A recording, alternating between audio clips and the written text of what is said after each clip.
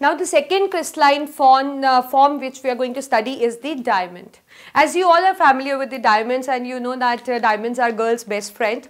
So we are going to start with that allotrop, that is diamond, and we are going to learn that you can say that what is the structure of the basic diamond and how we can obtain actually.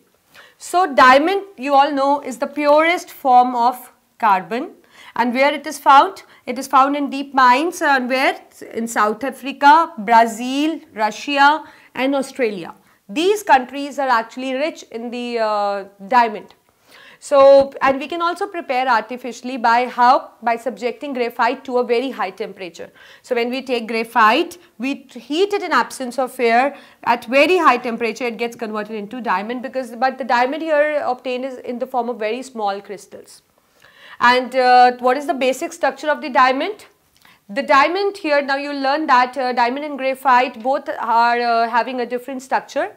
In the graphite diamond, each carbon atom is linked to 4 other carbon atoms like this, giving rise to a tetrahedral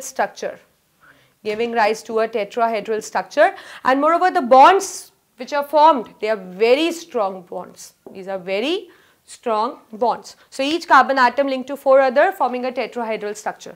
Now you got it that in graphite it was hexagonal, here it is tetrahedral, and there the bonds were weak, it has a tendency to slip also the layers, but here the bonds are very strong, no slipping, nothing, therefore the diamond is very hardest substance known. Now looking on to the properties, it is colorless, transparent, hardest, brittle, density 3.5 gram per centimeter cube, bad conductor of heat and electricity.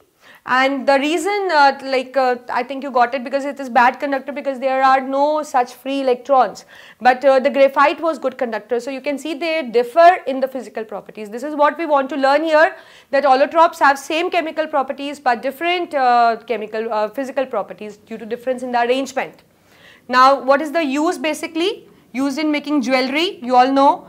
Used in making radiation proof windows in space satellites, used for cutting and drilling rocks. So these are the basic use, but still it is used for many other purpose also.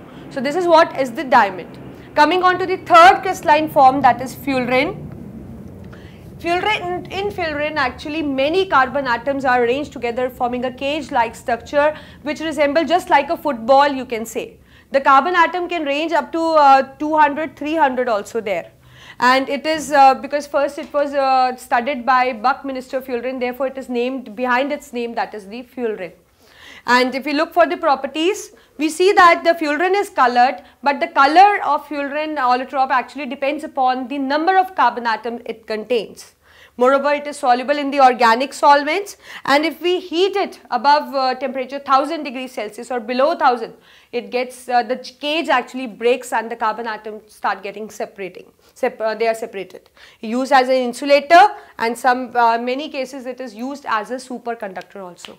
So this is what about the crystalline allotropic form of the carbons, where you can see that they are homogeneous with regular pattern. And now we are going to study about the amorphous form, where we will see that there is no such regular pattern. So we are going to look on the amorphous form of the amorphous allotrops, I must say that, of carbon. So we are going to start that.